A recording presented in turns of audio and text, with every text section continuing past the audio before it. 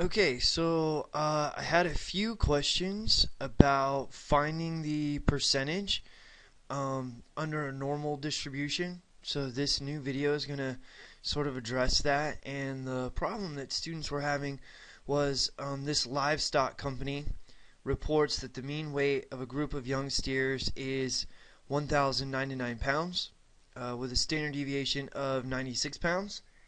And we want to know what the percentage of steers are going to weigh in the following ranges. And so the first one is over 1,250 pounds, right? So what I always do is I always start with a sketch of the normal curve. Oh my lord. Okay, hold on just a second. Okay, let's try this again. Alright, I'm just going to type.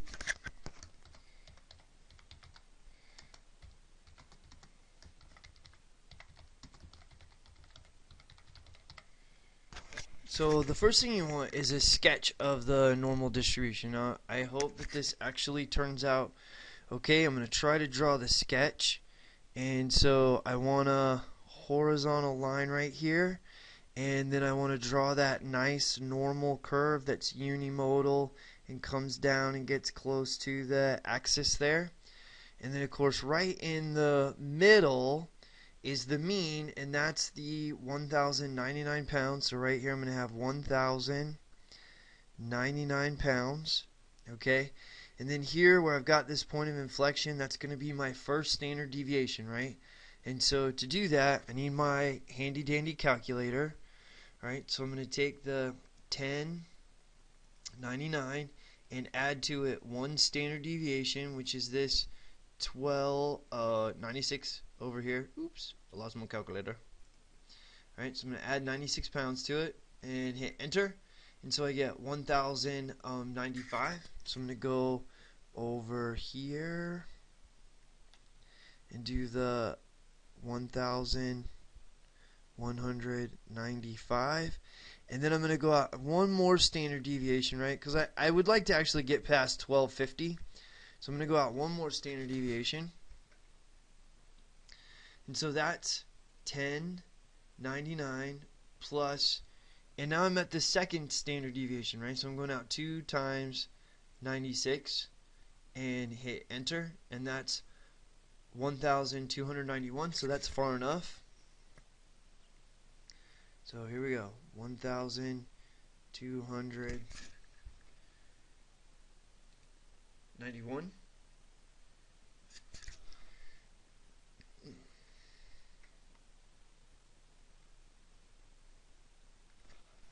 Now I have to go the other direction, right? So here's my point of inflection, so I'm going to go back this way, right? And so now I am at -1 standard deviation, so I actually need to subtract the 96 pounds now. I'm going to go 1099 and then minus 96 pounds, and that's going to give me 1,003 pounds.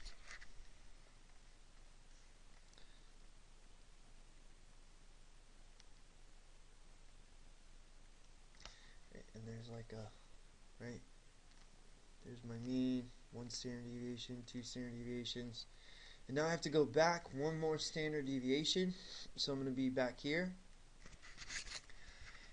and that's a -2 standard deviation. So I'm going to take my mean and I'm going to subtract from it 2 standard deviations to get that other value, which is 907.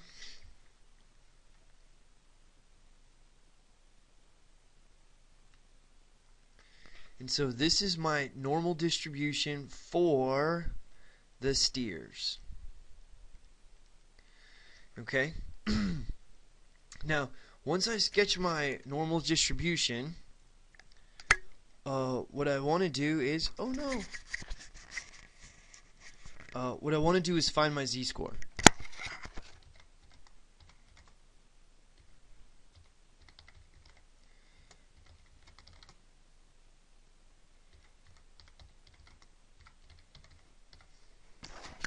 So I want to find my z-score for the cutoff value. Alright, so what does that mean?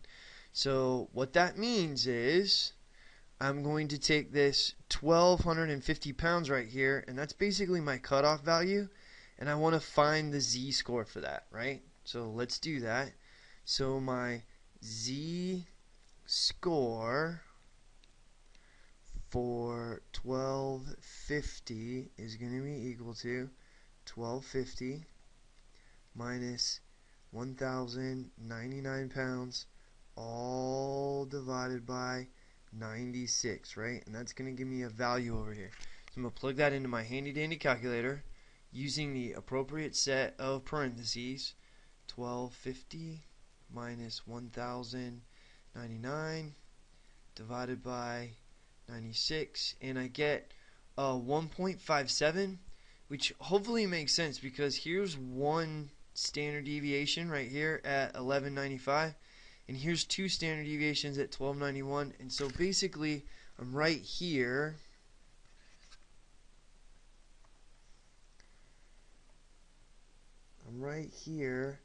With a 1250 that's equal to 1.57 standard deviations above, right?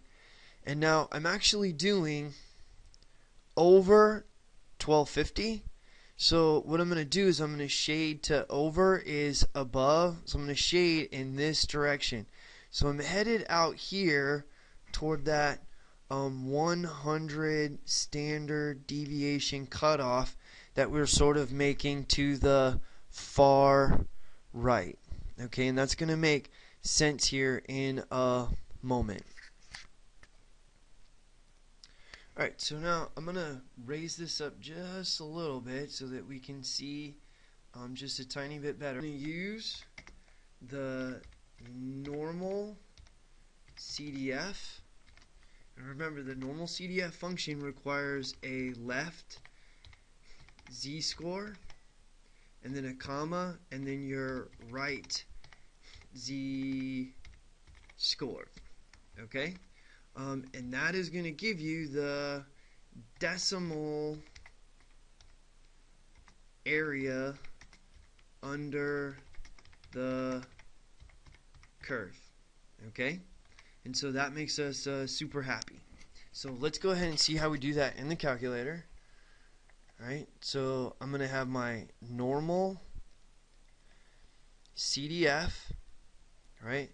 And that left z-score is the 1.57 that we got from over here, right, from our calculator.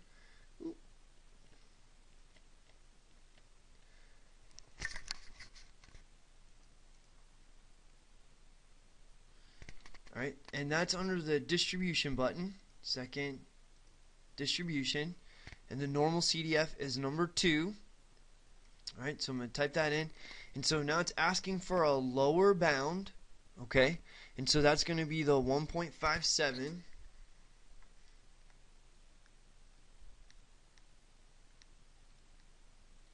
Alright, so I'm going to type in 1.57 and hit enter, and then the upper is this 100 to the far right, right? I'm just going to go that far over to 100, okay? And so I'm going to type that in, and that's going to give me a decimal answer. Now remember, the mu is going to be 0, right? Because 0 is in the middle of my normal distribution, and each standard deviation is a 1, so there's 1, 2, 3, right? And so these guys are going to stay the same. So hit enter, enter, and paste it in, and hit enter again, and basically just hit enter until you get this nice decimal right here, 0.058. Okay, and so I'm going to put in 0.058. Okay, and if I convert that to a percentage, I'm going to move the decimal over 2 places, and that's going to give me 5.8%.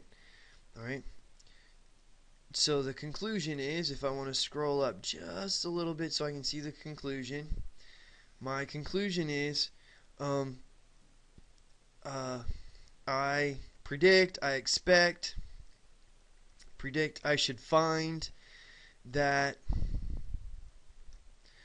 5.8% of steers weigh over 1,250 pounds. Okay? So that's what I'm predicting there, right? Now this is the first one, okay, which was over 1,250. Now what if I wanted to know how many of my steers were going to be underweight, right? So let's say I go over here, and let's say, no, go down here. Thank you. For B, I want to figure out a steer that's maybe under 1,100 pounds. Okay. Well, the first thing that I'm going to do with this under 1,100 pounds, is I'm going to sketch this again. Okay. Ooh, look, it's all going crazy. I'm going to sketch this again, and the reason I'm going to sketch this again is because of this shading. I don't want it to mess me up. All right, especially all those boxes. Ah, look at all the boxes. All right. So what I want to do is sketch the curve.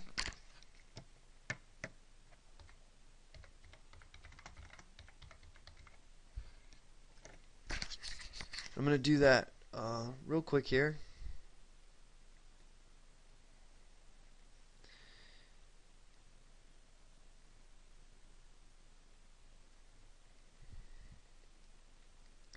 And again, the 1,099 is going to be in the center. I've got my above. I've got my below over here. And of course, I can just use the 907 1003. 907 1003. And then, of course, the 1195 and 1291. 1195, 1291. Okay, and then of course I want to cut off at 1,100 pounds. So 1,100 pounds. Wow, 1,100 pounds is actually right over here. It's 1 pound more than this. So I'm like right here, right at my 1,100 pounds, and it's under that, right? So I'm gonna go this direction. And it looks like it's going to be a lot. It looks like there's going to be a lot in that direction. Okay, and remember, if I go out this way to super skinny, remember, this is negative 100 standard deviation shaded out to this tail. The other direction, it's positive 100 standard deviations. This way is negative 100, right? And so now what I want to do is find my z-score, right? So here, B, find z-score of 1,100, and that's going to be equal to 1,100 minus 1099 all over 96, and that's going to give you 1 over 96, which is decimally approximately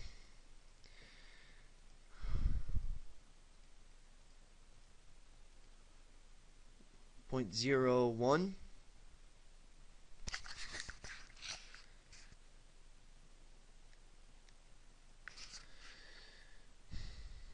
Okay, and so now I want to put that in the normal CDF. Right? Now here my lower score is the negative 100. And my upper score now is this 0.01, right, that it relates to right here at the upper end. And when I do that, second distribution, number 2, right, and that's going to be from negative 100 to 0.010. And then I'm just hitting enter until I get that number. And so it's 0.504, 0.504, which makes sense, right? Because I'm just past whoa, where'd my... Oh, there it is. Alright, which makes sense because I'm just past halfway, right? So, 0.504, which if I convert it is going to be 50.4%.